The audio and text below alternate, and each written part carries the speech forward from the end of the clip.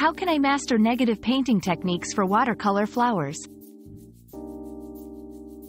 Negative painting in watercolors is all about painting around an object to define its shape.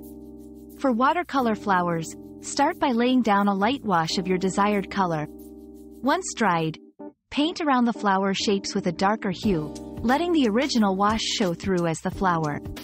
Linda Kemp provides insightful tutorials on this. Remember, the key is patience and understanding of light and shadows. It's a game changer for adding depth and dimension to your floral artwork.